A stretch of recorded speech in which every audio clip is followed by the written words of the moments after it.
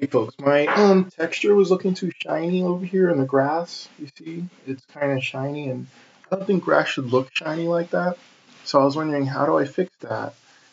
So here in my Unity window, I went and I clicked on the texture grass.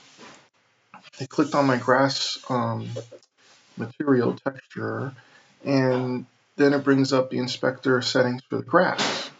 And I realized that over here, the alpha source, if I changed it to none and then clicked apply, that didn't work. Oh yeah, it worked. There you go. The grass texture now looks more like grass is supposed to, not shiny. And I guess I could do the same thing for my rock.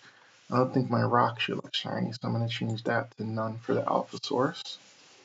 But water would be nice to look shiny. Apply.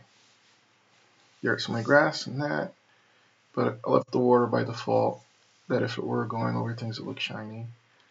Alright, I just had to say how to do that.